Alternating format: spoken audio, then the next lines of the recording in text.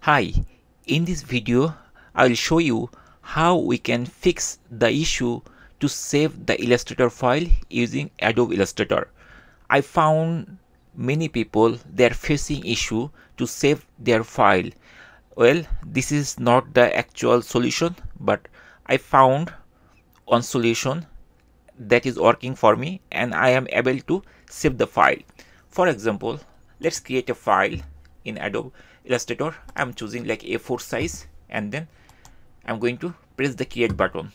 Now let's draw a rectangle.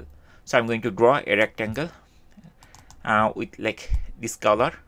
Okay, now I need to save it. So to save it, if I press file and then save, then I'm seeing black screen, and this happened once I updated my Adobe Illustrator, and I tried to search what is the solution. For last couple of hours I tried to search, but till now I didn't find any solution.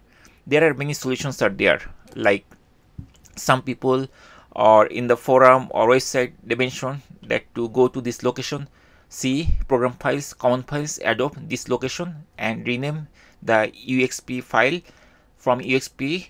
I mean previously it was UXP and now I changed it to UXP.old. So after doing this thing, many people they mentioned that they solved their problem, but for my case it is not solved. So this is not working and I installed or reinstalled this thing like couple of times today, but still it was not fixed.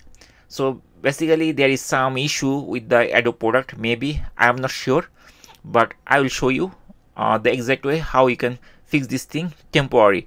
Again, I am telling this is not the permanent fix. Whatever I found I am just sharing with you. So let's close it. So now I will save it. So at first we need to click file and there are many options are there. We have to choose this option, save a copy. Just click here and then it will bring us the save option, and from here, suppose for example I want to save it in this downloads folder and just name it whatever you want, like test, and then choose the extension. So right now I'm choosing AI extension and then click the save button, and it is asking this thing, and here it is showing version 2020 and these versions are available. So that's why I told you this is not a permanent fix, this is a temporary fix probably. And then press the OK button. Once you press it, it will be saved. Okay, now check whether this is saved properly or not. So I'm going to close it. No, I don't need.